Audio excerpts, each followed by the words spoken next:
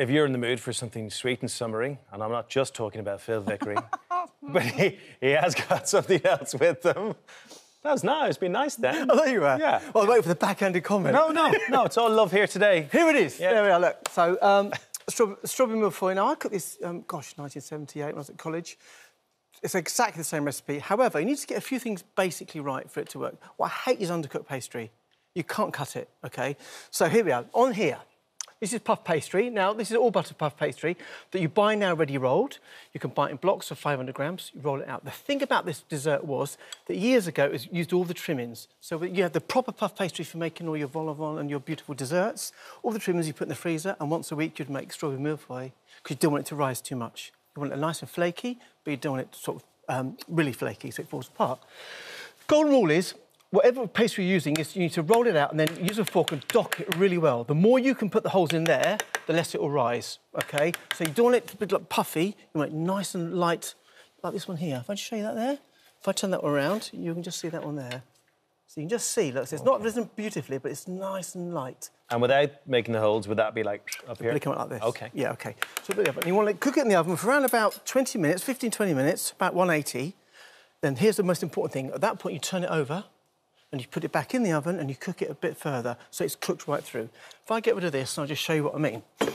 So it should be able to pick up the pastry like that, and it should be like that. See? Both sides nice and brown, OK? If I just break that up, you'll see that's cooked right the way through. Look at that. OK, look at those little leaves there. That's what you're after. If it's raw inside, when you come to cut it like you've done, it wouldn't break. It would just, like, pull apart. So it's really important, OK? Once that's done, you then cut it into 3. And over here, I've started this because it's a bit of a complex thing to sort out. You cut it into 3 pieces. Now, you need to taste the strawberries at this point, because some strawberries look great but don't have the flavour. So I put a little bit of strawberry jam to help it along. So fly there, go away, fly. And so the strawberry jam is to help the strawberries. If they're really sweet strawberries, you don't need this jam, but it just helps it along. But it also sticks it together, so it doesn't fall apart. So I've cut it... Quick question on strawberry punnets. Far away. If you find one strawberry is really sweet, do the punnet tend to be sweet? Pretty much. Now, right, OK. Great rule here. Go to the supermarket. All the strawberry punnets are perforated. Pick it up, you smell it. If it smells good, it'll taste good. It's like a melon. If melons don't smell of anything, they're not ripe. I got to ask, it's so hard to pronounce. Go on. Where did the name come Mille from? Feuille. It means 1,000 leaves. It's French for... I think it was 1869 it was first invented. Then another chef called Antoine Carême perfected it. In 18-something, whatever. I don't know completely. I should have... Come on, Phil, we want the years here. Oh, I'll be on it. Don't worry, I'll be on the website later. Oh, yeah.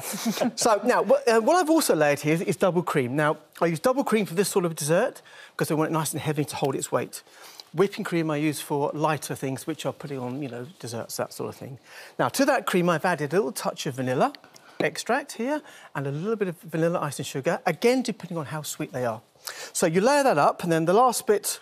I've done that, so that goes on top of it. Now, I'm using 4 layers here. Is that very delicate, Phil? It's not too bad. I mean, look, you can see it's there. I mean, you've got to be a little bit careful, but, I mean, you can't just chuck it around. It just looks beautiful, doesn't it? Doesn't it, yeah. Now, so that there, you want to just press that down slightly, so it's nice and level. Now, over here, here's the top. This is the classic way of doing it. Here I've got fondant icing sugar. Now, when I was a young chef, we used to have to make fondant icing sugar, and now you can buy it. And basically, it's icing sugar with glucose or glycerine into it, which gives it a lovely shine. See that? Yeah. Glycerine gives it a little set at room temperature. So what you need to do is then pour this onto your pastry. And you need to do this at the last second, really, because it will set pretty quickly. This bit would make me nervous. Why? Yeah, this always makes me nervous. It's something like plastering. It's quite easy. Yeah, plastering makes me nervous. And then you just spread that over the pastry like that. Go nice to the edge, see that? So you go nice. He's a lovely touch, doesn't he? Oh, yeah. Oh, yeah. Years of practice, and you want to come right to the edge like that. For such a rugged man, he's a soft touch, don't you think? Yeah, you're milking that one today. I'm enjoying myself. I'll give you that I'm enjoying myself and with then you today. tap that down, see? And that will level itself. And then here, I've got some pink icing, OK, which is a bit chefy, but you just go across there like that. 1. Oh, what a perfect line. Yeah, but if what you're doing is the body's moving, not the hands. Right. So you keep like that, see, and you go along like that, see? So it's nice and level. This next bit's magic. So like that. And I've got a chocolate icing here, which you go in between. Again, move the body, don't move the bag. Like that, 1. Such a lovely body movement as well, Phil. Don't you find? 3. When he's icing. 4. Sturdy. I'm going to keep talking. This keeps him like fit. that. Here's the magic knife. All right. And then you just go 1, 2, 3, 4, 5, 6. Turn it round.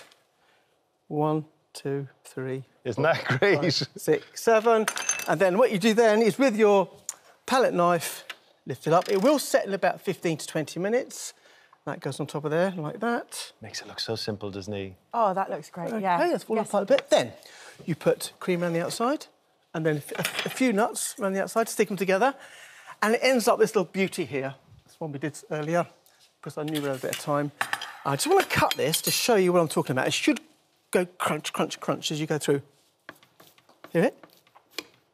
Look at that, see? Can you hear that? Yeah, I can, yeah. And then you just turn that over like that. What layer of cream, what thickness of layer of cream should you put on the outside? Whatever you want. Oh, Phil, look, don't it's... tell me that. Whatever Phil, you want. How do I stop? Be in Look, it's trouble. all... I don't want it to wreck it, but it's just going to collapse in a heap here now. There you go. Look, I even cut it for you. Bit of strawberry sauce on top. Classic bit of stuff on there. Really easy. But the golden rule is to make sure that you cook the pastry correctly. Phil Vickery, you are insane. Honestly, that was absolutely beautiful. On here. I love you. Yeah, he really loves you. Not about you, mate. Thank you, Really Phil. good. Absolute pleasure. Thank you. It's really Thank good. you. Thanks so much, Phil. Good stuff. For all of the details of today's recipe and more delicious ideas from our This Morning chefs, head to the free This Morning app.